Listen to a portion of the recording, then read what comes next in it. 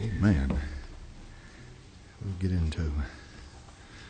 wade out into the deep this morning.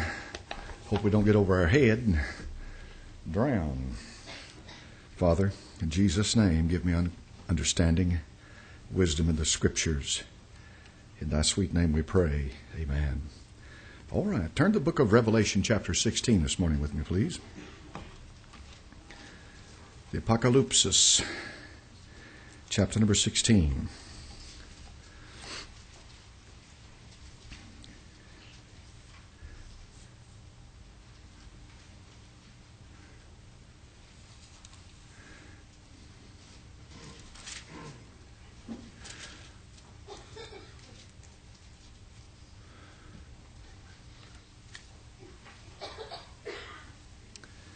All right, let's start reading with verse number 1, Revelation chapter number 16. And I heard a great voice out of the temple saying to the seven angels, Go your ways, and pour out the vials of the wrath of God upon the earth. The first went and poured out his vial upon the earth, and there fell a noisome and grievous sore upon the men which had the mark of the beast, and upon them which worshipped his image. And the second angel poured out his vial upon the sea, and it became as the blood of a dead man, and every living soul died in the sea.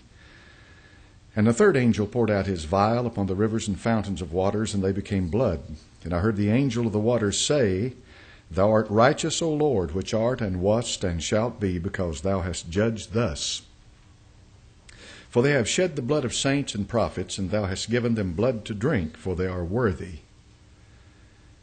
And I heard another out of the altar say, Even so, Lord God Almighty, true and righteous are thy judgments. And the fourth angel poured out his vial upon the sun, and power was given unto him to scorch men with fire. And men were scorched with great heat, and blasphemed the name of God, which had power over these plagues, and they repented not to give him glory. That's a good lesson to learn in life today, living and dealing with people daily. On a daily basis. Things like that do not bring people to repentance. You cannot drive someone to God. You cannot force conversions. It's been tried in the past when Constantine crossed the Milvian Bridge, and I forget his opponent, but as he crossed that bridge, he saw a sign in the heavens said, By this conquer, and it was a cross. And he took it by that God was on his side, and so he did conquer and became the undisputed Caesar of Rome. And when he did, he stopped the persecutions and declared Christianity to be the state religion. And by doing that, he commanded his armies to be baptized. So all of the armies of Constantine were baptized and became Christians. Of course, you understand they weren't, but they were forced into conversion. They still worship Mithra and all the rest of their gods and this and that, but to maintain the status quo and their rank in the army and so forth, they became Christians. You don't force conversions. But Constantine, of course, I suppose he meant well. But you do know what happened when Constantine became Roman emperor. He married the church and state. And that's the problem. And that's always a problem, always will be, always has been. That's why they came to this country, to get away from a European church-state setup. But anyway, the Bible says here that they did not repent. And the fifth angel poured out his vial upon the sea of the beast, and his kingdom was full of darkness. They gnawed their tongues for pain, and blasphemed the God of heaven because of their pains, their sores, repented not of their deeds. Now note verse number 12 very carefully.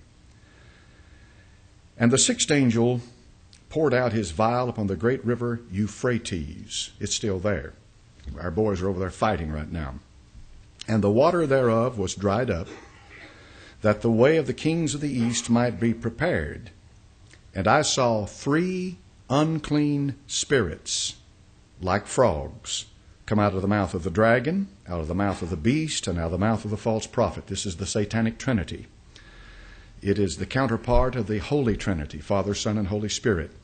The satanic trinity, therefore, becomes to be set over in contradistinction to the truth, always to counter the truth. God and Satan, the truth and a lie. And this is the issue you have to deal with. It's set before you 2 paths. Which way are you going to go, truth or lie? You have to choose the right or the wrong. It's a choice that you make. People make choices every day in life. So the Bible says here in verse 13, 3 unclean spirits like frogs. Now, in the Bible, certain creatures are chosen to be like unclean spirits. The Holy Spirit is never like a frog, but an unclean spirit is like a frog.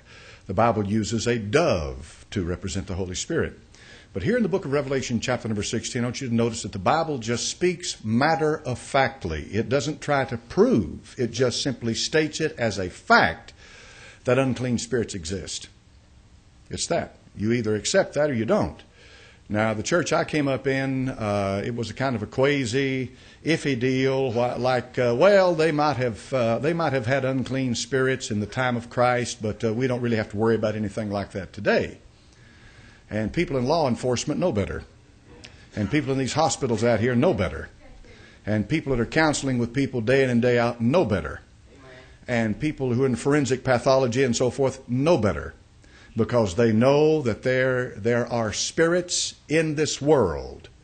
And once these spirits in this world take over a person, however they might do that, then you have on your hands a devil.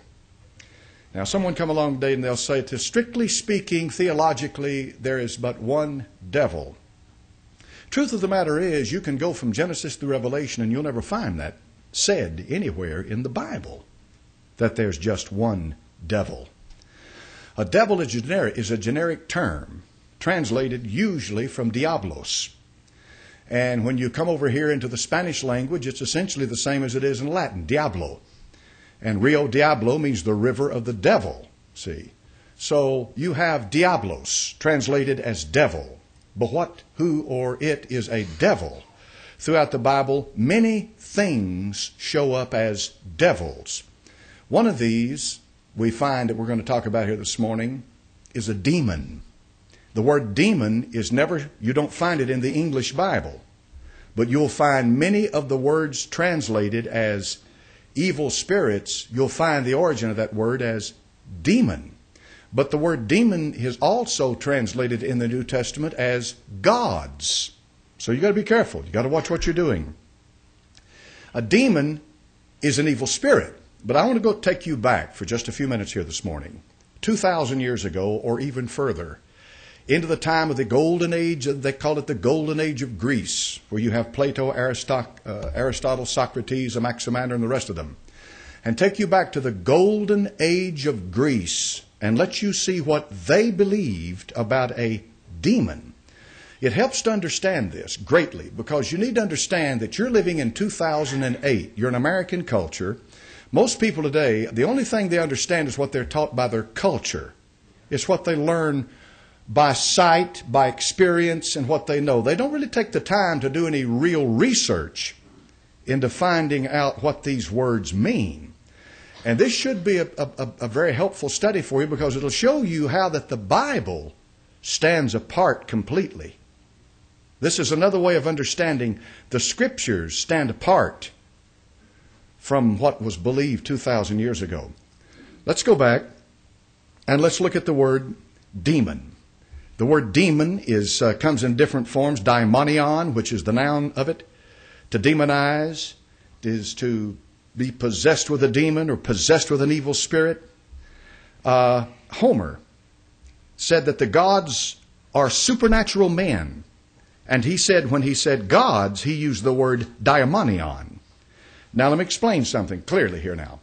When I said the golden age of Greece, what language am I talking about? Who's buried in Grant's tomb?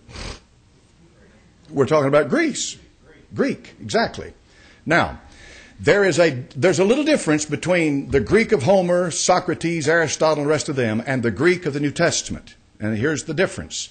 The Greek of the New Testament is what's called Koine Greek. Koine Greek is common Greek. It's the Greek spoken by the people who lived. It's the language of the street. It's the language of commerce. It's the language they used. You have classical Greek, which is the language of Homer, Aristotle, and the rest of them. Okay? But they're still Greeks. And the words that they used are the same words that are used in the New Testament. So if you said daimonion to Homer or Socrates or Plato, he'd know immediately what you were talking about. Oh, that's nothing new to him. but his definition of what it meant would be altogether different from what you believe and understand. See, that's what's important here. This is what's important, to come to the very basis of what I'm talking about. What he understood it to mean and what the New Testament describes it to mean, two entirely different things. See? So the entrance of thy word giveth truth. It giveth understanding to the simple. The word of God is the light. It is the path. It is the light that shines on my path. It's the light that shineth on my path. It is illumination. It is wisdom. The Word of God, therefore, I will go to every time to define a term, the meaning of a word. See what I mean? I will go to the Bible, not common usage, not even the usage of today. When you trace the etymology of words, go back, find out where they came from, see how they're used today, you'll find most of the time a word is not used the way it was originally meant to be. That's why a unabridged dictionary is such a useful thing. So Homer said the gods are supernatural men. And to quote some of these, Hesiod, for example, taught that they were the messengers of gods to men. That therefore these demons, and understand this now, when these men use the word demon, they don't have attached to it this stigma like you have today. When they said demon, they're talking about a spirit, but it's a spirit that's not necessarily bad. They believed that a demon was something that someone wanted. They believed demons were spirits that carried messages from the higher gods to mankind. See? Now I want you to start putting two and two together here in just a moment, and you'll see how this shows up and helps us. The Gentiles, for example, like Plato, everybody knows about Plato. He said, quote, every demon is a middle being between God and mortal. See? All right. An intermediary. See? Now the Bible said in the last days we'll have doctrines of what? Devils.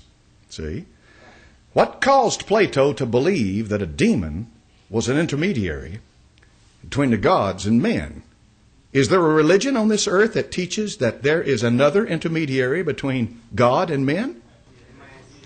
There is one God, and one mediator between God and men. That's plain as it can be. How in the world can you mistake that? I mean, there's nothing else in the Bible that would cause you to even say, well, maybe we need to interpret it a different way. No, that's as plain as it can be. There's only one access to God. That one access to God is through Jesus Christ. He is the only voice that God will hear. If you do not speak through His Son, you can praise God to high heaven and your words go no higher than the ceiling. When you pray, there's only one who can carry your prayer into the presence of the Father. He is an intermediary, an advocate. There is one intermediary, one advocate between God and men. See? But Plato said demons. And remember now, when he said demon, he didn't say it in a bad sense. He simply said a demon is a spirit. These spirits are between God and men. They understood that. 2,000 years ago, when the New Testament was written, that's what they believed. Let me explain this. 2,000 years ago, in Galilee of the Gentiles, which is referred to north of Jerusalem, about 60 miles, around that Sea of Galilee were scattered little towns all around. They can find them to this day. They were referred to as the Decapolis. Deca in Greek is 10. Polis in Greek means city. So it is 10 cities. 10 cities scattered around the Sea of Galilee. These were Greek cities, Greek culture, Greek-speaking people. See? Intermixed with the Hebrew, the Jew, who lived in places like Tiberias, Tiberias itself was mixed somewhat, but who did he upbraid? Who did the Lord Jesus Christ upbraid for their unbelief when he ministered in Galilee? Somebody name me one place.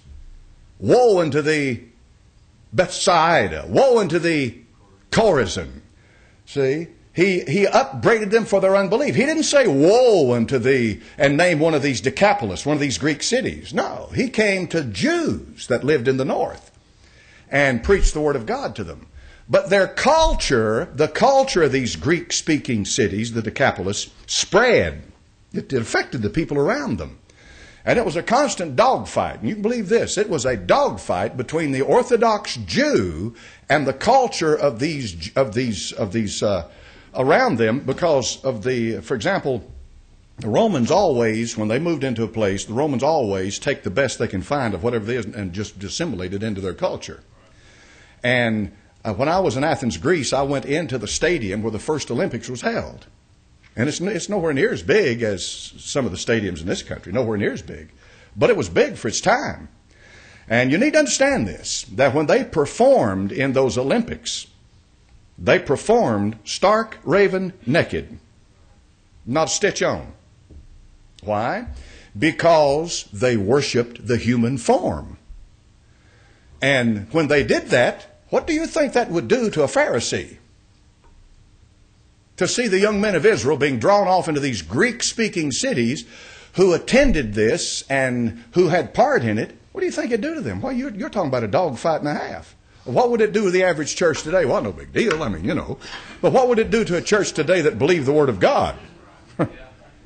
Amen. It'd make a big difference, wouldn't it? Yes, it would. So 2,000 years ago, if you can see how these Greek cities were so full of Greek culture that when it came to a demon, they understood it exactly the way Plato, Homer, Aristotle, Socrates, and the rest of them believed it. Now, if man wrote the Bible, then you'd have that in the New Testament. But you don't have that in the New Testament. It's a different story. Because the Bible reveals them for their true nature, for what they are. But that was the philosophy of that time. It was the prevailing belief among the people at that time that a demon was a good thing. It was something that you'd want, because the demon you wanted to communicate with. That's why you have the oracles of Delphi and all the rest of that stuff. Talking to spirits, talking to the spirit world, communicating with the spirits. Today they do the same thing. They have seances, have mediums, channelers, and all the rest of it. They're communicating with the spirit world.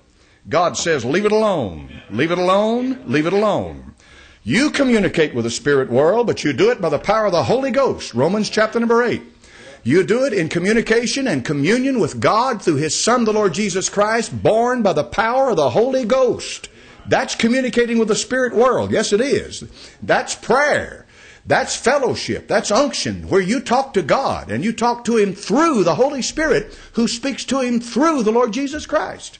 Nobody else involved in it. You don't need to go to a man. You don't need some channeler. You don't need some... And if you go to a man and you go to an outfit like this who portrays themselves as being spiritual, where they can contact the spirit world, you're dealing with a demon. And I'm going to tell you the truth, folks. A lot of activity that goes on in the church is demonic. Especially the charismatic movement. It's got a lot of demonic stuff in it. No question about it. Some of these old writers use the word angels and demons indiscriminately. All right, now here we got angels. See, if anybody should know the spirit world, it ought to be you. It ought to be Christians. You ought to know the truth about the spirit world. What's an angel? What's anything apart from God? Anything. A what? It's a creature. I don't care what it is. I don't care how powerful it is. Anything apart from the Almighty is a creature. It has limited knowledge. It has limited ability. Its ability and knowledge may be much greater than yours, but it's still limited. So is an angel. An angel is a creature. Angels do not know all things. In the book of Revelation, just read to you where it says that God gave the angel the power to do this and to do that and to do this and do that. A lot of times in the sense where it says give them power, it's giving them authority to do it. Authority to be able to do it. So, yes, they did. And here's what one of them said. Philo of Alexandria says that souls, demons, and angels are only different names that imply one and the same substance. And he affirms that Moses calls those angels whom the philosophers call demons. Now, who's Philo? Philo of Alexandria. He was a Jew that lived in Alexandria, Egypt, back when Alexandria, Egypt still had the greatest library on the face of the earth. And Philo of Alexandria he believed in the allegorical interpretation of the Old Testament. And Philo of Alexandria was one who was greatly influenced by Homer, Socrates, Plato, all the rest of this. So therefore, Philo's teachings and Philo's beliefs go over into modern Judaism.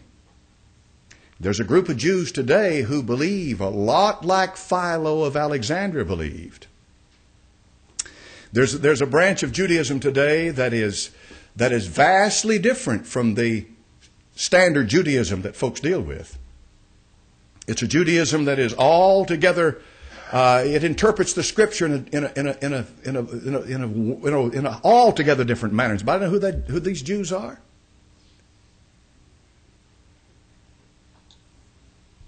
They're different. They've got a different approach to the Bible, the Old Testament. These Jews are the kind of Jews that, for example, Karaite Jew. A Karaite Jew is a Jew who rejects the teaching of the rabbis. Okay? A Karaite Jew rejects rabbinic Judaism. That's remarkable. See? Because you wouldn't think such a group of Jews exists, but they do. They reject rabbinic Judaism. They reject it. So therefore they reject the Talmud and all of that. Yes, sir. Out in California, I had a chance to be around some Jews out there, and they don't even believe in God. They just go to temple, and it's a social order. With them, it is a blood thing. It is their race. It's what they are, and still an atheist. And that's quite a thing to be a Jew and an atheist. To them was given the oracles of God, you know. But that's true. They are atheists, but claim to be Jews. Yes, you have the Masorite Jews, who are the ones who took care of the text, who made sure that the text was copied and presented and preserved generation after generation after generation. That's why you have the Masorite vowel points on your New Testament, so you can, on the Old Testament rather, so you can read it. Because if you didn't have them, you couldn't read it.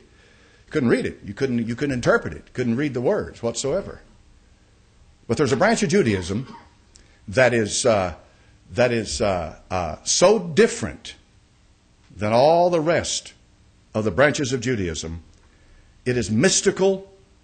It deals with the Bible in a allegorical type fashion, like Philo of Alexandria.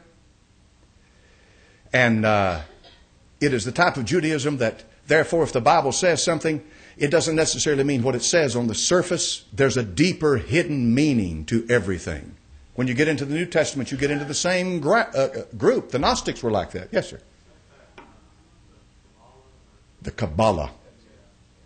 Kabbalistic.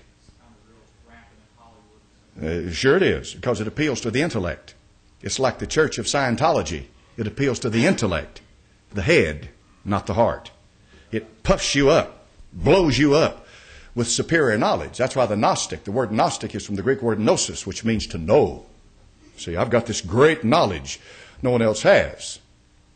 Yes, ma'am? You were just going to... But that's what it is. Kabbalistic Jews. The Kabbalah. And the Kabbalah, of course, is a system of study. The Kabbalistic Jews. All right? So now, you're a Christian, right? I mean, you believe the Bible, right? Well, do you think you've got everything in the Bible you need? Don't you suppose God might have a few other books out there that could add a little bit to the Bible? I mean, after all, we don't live like they did 2,000 years ago. We need something that addresses us today in our culture. Right? Wrong. Am I wrong? So you're saying the Bible's good enough? How many believe that? Good night, man. So you all believe the Bible then? All right. You believe the Biblios, the book. All right. Okay. So, do you believe then that Homer and Aristotle, Socrates, Anaximander, Plato, and the rest of them, do you believe they had a higher knowledge of the spirit world than the Bible did? No. They were deceived. They were deceived. You'd be amazed, though, down through the years, how some of the Christian commentators and Christian writers have praised Plato for the fact that, and here's why they praise him. They praise him because they knew he didn't have a Bible. They knew he didn't have an Old Testament. They knew he did not have revelation from God. Yet he understood the spirit world so good, so well, that they praised Plato. Now, there's no doubt, friend, if you're in darkness, you're in darkness. Right? You're in darkness. And where are you going to get light from? How are you going to know anything about anything? See? How are you going to know the spirit world? How are you going to understand anything about the spirit world if you're in darkness? You have no source of authority. See? This is why I stand here this morning before you and absolutely declare that we don't know everything. No. Hey, we're not the source of knowledge. No, but that book is. That Bible is the source of knowledge. And it will judge what any culture or any group of people says about anything. You'll judge it with the Bible. All right. Now,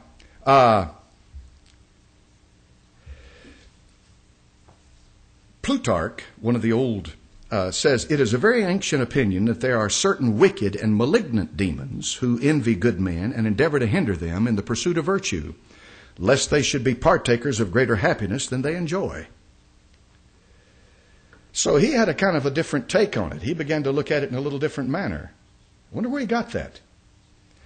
The New Testament writers, when it comes to the issue of demons, all right? Now remember, let me say it one more time, not to confuse anybody. When the New Testament was translated by these 50 men in 1611, when they translated this New Testament from the Greek manuscript, the Greek text, the Textus Receptus, when they came upon the word daimonion, they had to translate that word. All right? Sometimes they translated it evil spirit, wicked spirit. Sometimes they translated it gods. And you'll see how they chose the context to do it. And I'll show you how that the context shows why they did it. But the New Testament writers, not one time, this is what's important, not one time did the New Testament writers ever translate the word daimonion, demon, in a good sense. And the prevailing attitude of 2,000 years ago was that demons were essentially good to have. And here and there, as I just read to you, this one, Plutarch, for example, casts some of them in a bad light. So the New Testament does not draw from prevailing wisdom, does it? It does not draw from prevailing wisdom. It draws from inspiration. In other words, Lord God, what is a demon? Lord God, you tell us what a demon is. We're not interested in what Plato had to say. What do you say a demon is?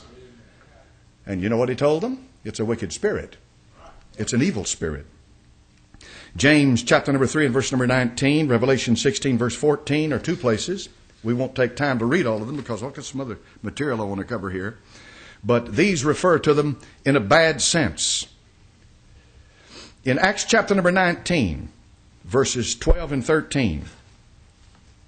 Acts 19, verses 12 and 13.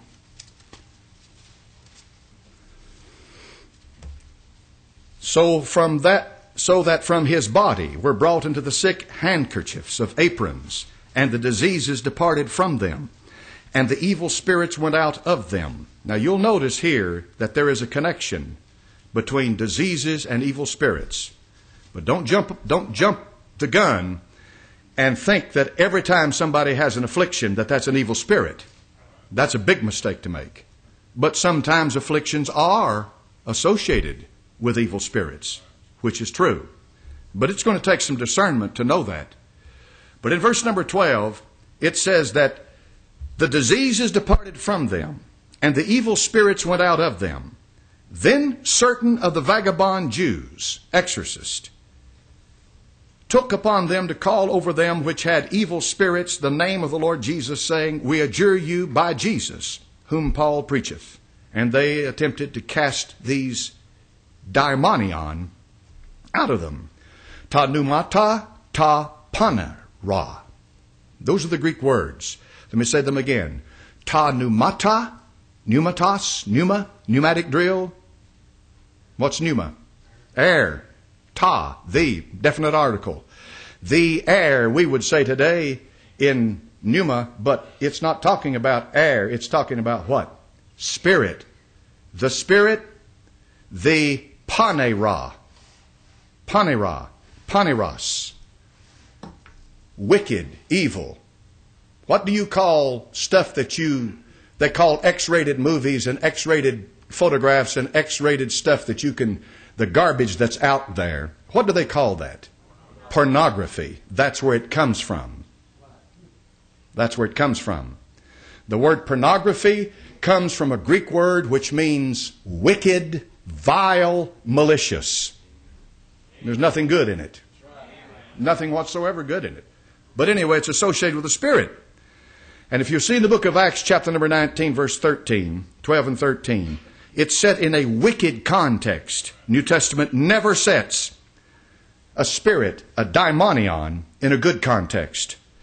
They are intelligent beings. In Matthew chapter number 8 and verse number 29, they shudder in terror at the judgment to come. At the judgment to come. They are wicked spirits. They know what's going to happen. Most people are dumb to it. But they know. They know. They know what's coming. In Matthew chapter number 8 and verse number 29, this is a very interesting thing right here. In Matthew chapter number 8 and verse 29. Very interesting.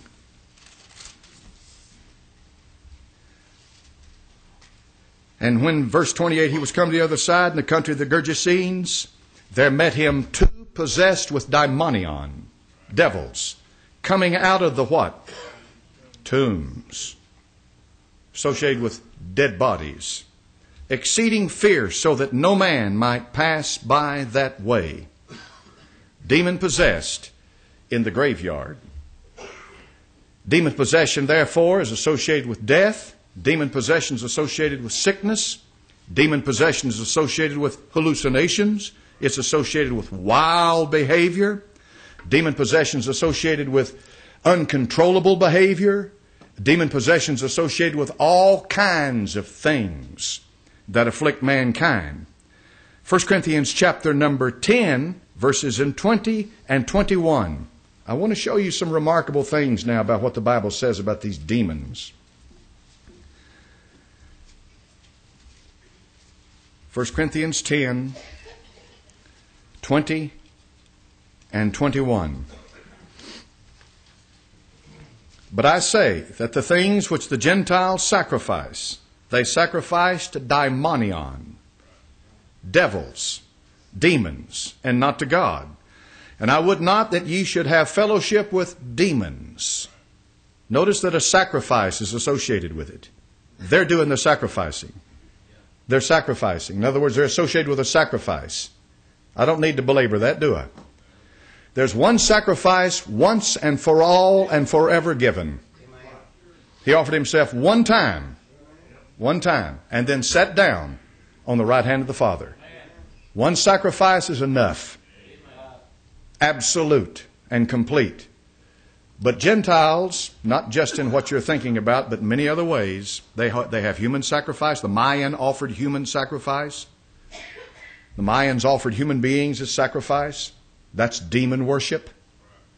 The fact of the matter is that everywhere else on the face of the earth, without the truth of God, any worship is demon worship. Isn't that sad? It's demon worship. I don't care what it is. Demon worship. Some places it's worse than others. For example, India. India has millions of gods, therefore they've got millions of demons. And the missionaries say the biggest problem with getting a Hindu saved is that they'll accept Jesus as God, another one, and just put him in their pantheon of gods. See? Well, that's a problem. Jesus is not another God. Now, who's teaching that today? What culture is teaching that Buddha, Jesus, Confucius, Mohammed, all the rest of the gods, that your way is okay, that's your way, that's relativism? What culture is teaching that today? What are you getting pumped out across TV daily through the news media, through the literature, what culture do you know of right now that is constantly bombarding you with the idea that your religion's okay, that's your religion, he's got his religion, he's got, what is it? That's right smack in the middle of it, yes. That's one of the sources of it. It's America. It's America. It's America, folks. Now, if you're not worshiping the true God, what are you worshiping? What? You're worshiping a demon. Now, the Apostle Paul says we know that an idol is nothing. He knows that. He said that. It's nothing. It's nothing. But things represent other things. They stand for things. It is not the thing itself, but it's what is associated with it. It's how that something can be transmitted through it. It's what's behind it. It's what energizes it. The Apostle Paul says an idol's nothing. He says, but that demon that's connected with it is something. So when they're worshiping the idol itself is dumb, deaf. The Old Testament writer said you chop a tree down and fashion it any way you want to. It can't hear, can't speak. It's nothing. But what's behind it? See, it's that spirit that's connecting. That's the issue. So the Gentiles, when they worship, they're worshiping demons. Demons like to be worshipped. They're vain. They let people fall at their feet. If you make an idol out of a human being, and they do, they either bounce a little round ball, or they carry a little long ball, or they hit a little ball, or they get on TV and they're beautiful they are. And they're actors or actresses or what have you. And people just fall at their feet. Well, they are nothing. I hate to say that to them. I hate to bust their bubble. But according to the Bible, they're nothing. But the spirit behind them is something. Whether you like it or not, when you are worshiping a human being, you are worshiping a demon. Amen. That's sad business. Because if you really got to look at that demon, you wouldn't worship it. It'd scare you to death if you saw it for what it really is. So, they were exorcists. And they tried to cast out demons. And the demons, of course, were associated with that. Now look at the book of Acts chapter 17, verse 18. Here's an interesting place in the New Testament.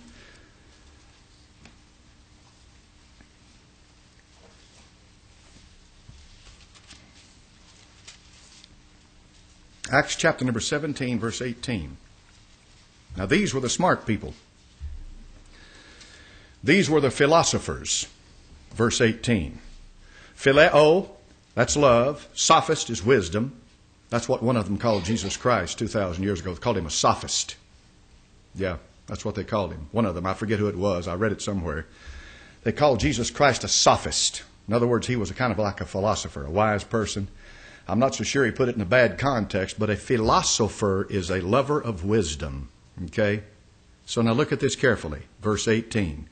Then certain philosophers we have here, of the Epicureans and the Stoics. That's two entirely different attitudes toward life. We don't have time for that, but look at this. Encountered him and said, some, what will this babbler say? Others, some, he seemeth to be a setter forth of strange gods, because he preached unto them Jesus and the resurrection. Now here's what they said. That word gods right there is daimonion. See? Demon. Now we've gone through quite a bit here. We've been carrying on. Somebody tell me what they said. Look, open it up.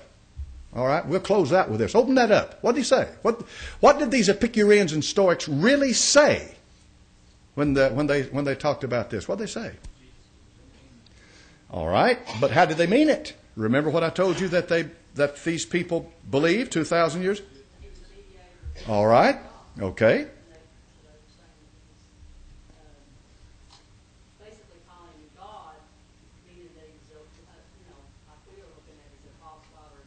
Uh-huh. But the way they believed back then, God meant that it was there was a mediator. All right. We're good now so far. Is there more here? Just another one. For them, it was just another one. New God.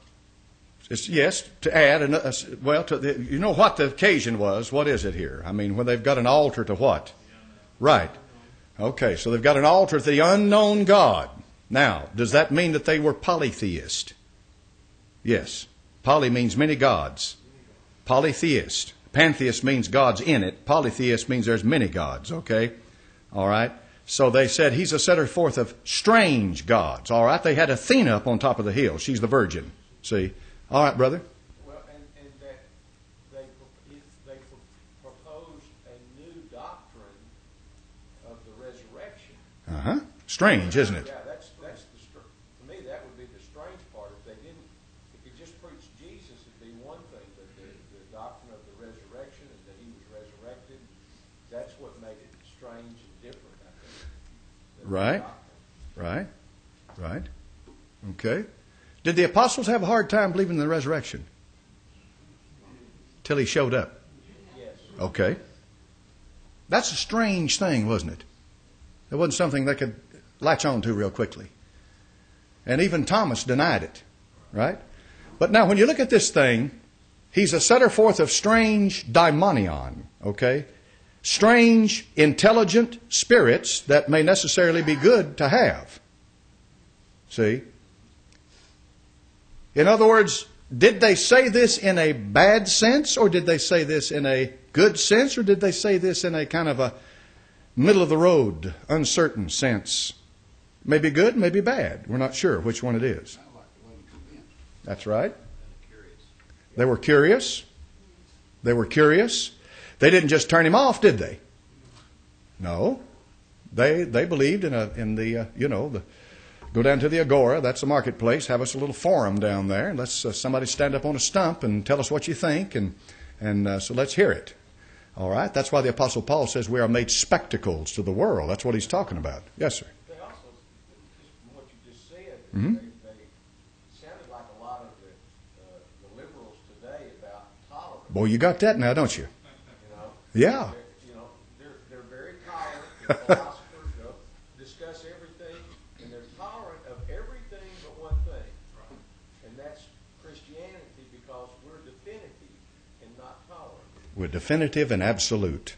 Right. There is only one name given under heaven whereby we must be saved. That's what the Romans had a problem with. The Romans said, you believe in Jesus? Believe in Jesus. Romans said that. No problem with us.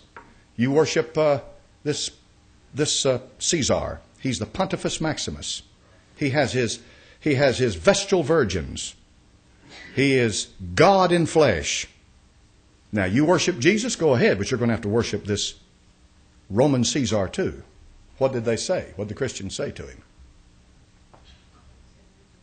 He said, no, sorry, we'll worship Jesus and him alone, and that's it, period. Goes no further. Then they said, well, we can't have your religion among our rest of our religions. There's nothing in your religion we want. We're going to take you out into the Colosseum and throw you to the lions. That's why they threw them to the lions. Not because they were Christians. It was because they would not yield to the fact that Jesus Christ and him alone was to be worshipped.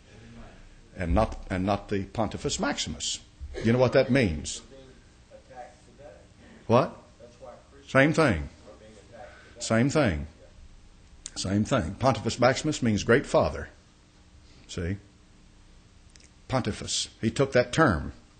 He's the Caesar, all right? He's Caesar. But he's the Pontifex Maximus. He's not only the head of a state, he's the head of a religion. That's important to understand. Very important. He's the head of state. He's the Caesar. That's why the Russians up there borrowed from the Greek language, and they borrowed the term Caesar. You know how they say it in Russia? Tsar. He's the head of state, and he's also the head of the church. He's the Pontifex Maximus. He had two heads right there, okay? And he put the Christians to death because they would not recognize him as the Holy Father. Who am I talking about? I'm talking about the Caesar of Rome. Pope is another word for father. Papa. Papa. The Holy Father. They wouldn't bow to it. Now, if you're worshiping the Holy Father, if 2,000 years ago, if you were worshiping the Pontifex Maximus as the incarnation of God in flesh, what were you worshiping? You were worshiping a demon.